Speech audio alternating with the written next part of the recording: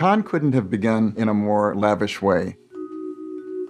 It always does, but in this particular year, Princess Grace was going to be the person overseeing the ceremony, the opening ceremony, and it was going to be with this restoration of Gone with the Wind.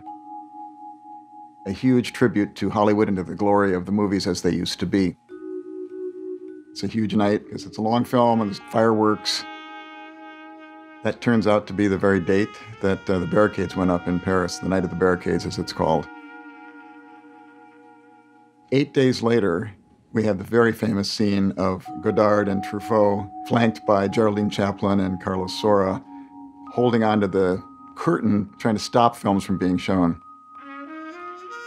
The festival was closed the next day. So what happened in between there? Well, quite a lot happened. 1968, the most special Cannes of all, because it's the year in which no Palme d'Or was given, and in which cinema took on a very different sort of role and different function from anything it had had before.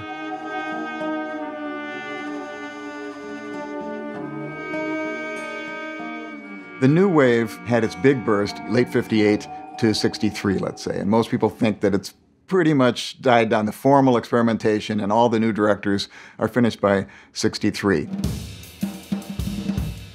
Then comes the more ideological left, and the new wave has ambitions not only for the form of cinema, but for actually allowing cinema to have a social effect.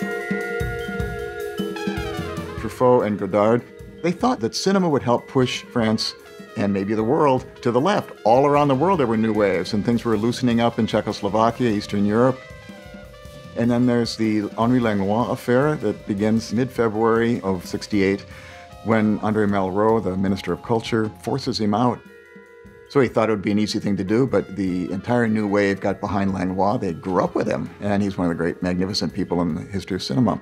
So they said they would never allow their films to be shown at the Cinematheque again, and they called all their friends in the US and Russia and everywhere else, and many, many, many telegrams came in from Orson Welles, from Chaplin, saying that was it. They couldn't imagine what was going on in France.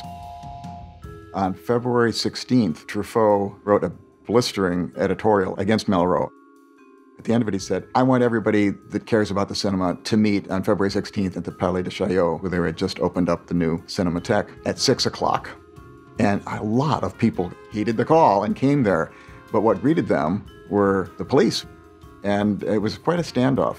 Godard had somehow managed to get through the cordon and joined Truffaut and Bertrand Tavernier. And they were on the steps screaming to the crowd and trying to keep them from dispersing. There was a charge of the police, and the result was that both Truffaut and Godard had slight injuries, as it's always reported, and Tavernier was quite bloodied. And it was a failure in a way. The crowd was dispersed, but it was a moral victory. This was the beginning, the first real bloody incident that was going to then produce May 68 incidents.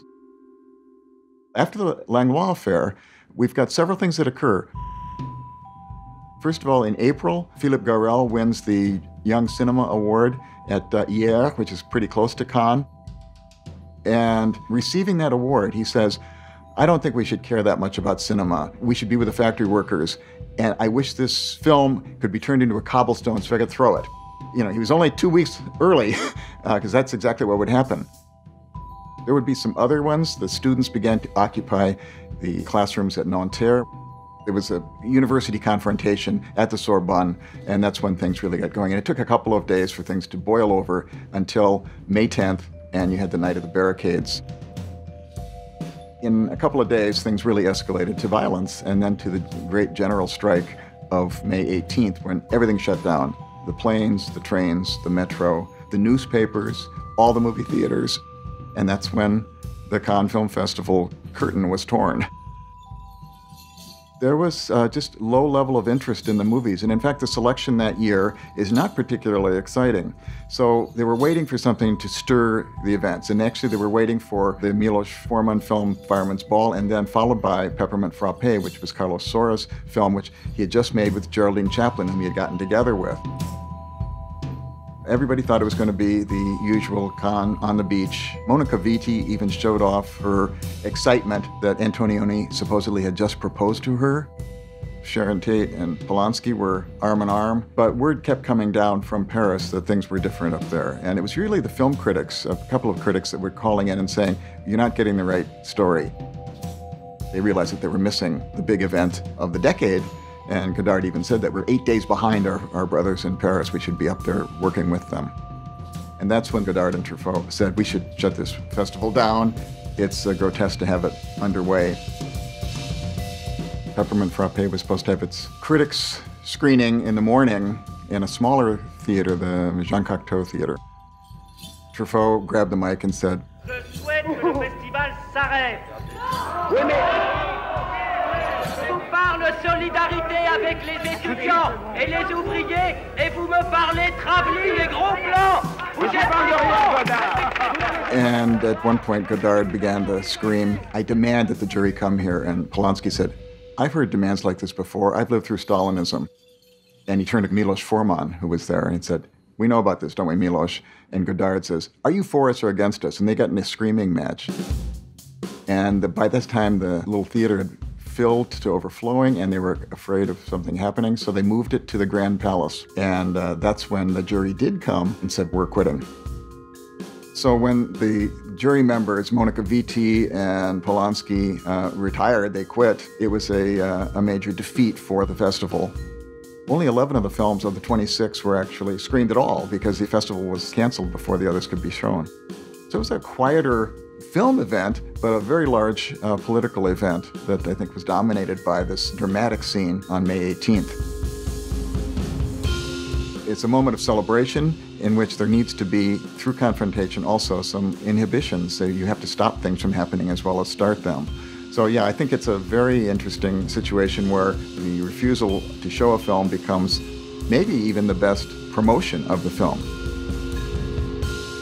The Cannes Film Festival was quite changed by this event. Starting the next year, and in years subsequent, we have the Quinzaine de la Réalisature, and we have a couple of parallel groups of films that are put on by the festival to the side of it to allow new voices, films that would not necessarily make it at the market and maybe not even please the large crowds that come to Cannes for the festival, but that the festival itself decided needed to help advance the cause of cinema altogether. 68 didn't belong only to the French, and they knew it. They were following what was going on at Columbia, at Berkeley, and in other parts of the world. Curiously, it's not so curious, it's actually kind of dramatically, Milos Forman on May 19th was trying to get a ticket to go back to Prague, but decided to go up because he was still trying to get money for his new film to Paris. And when he got up there, he was staying with Lelouch and stayed there for a month and a half working to get funds. Well, the tanks rolled into Prague in August, and he was going to race back to get his family, but he was terrified of going there. Lelouch said, don't move, and Lelouch actually flew with his own French passport to Prague, managed to get his family out, and Forman never really went back even. And he had his career in the US. So the East European group of filmmakers moved west, and Cannes could be considered a turning point for them as well. You can see that everything is turning. The whole history of French cinema is kind of turning toward a new point of political possibility, and cinema is going to be right there to lead it. Films are collective events that you can only see them in groups, and everybody knew this. This is a place where you could actually have discussions and you could begin to foment new possibilities, and cinema gives you the imaginary. It allows you to think of celebrating new collectivities as a collective yourself. So it was a perfect place for things to occur. When everyone returned from Cannes on May 19th, there was a decision made to bring together all sectors of cinema around what's called the Estates General, which is a reference to the 1789 Estates General that started the revolution.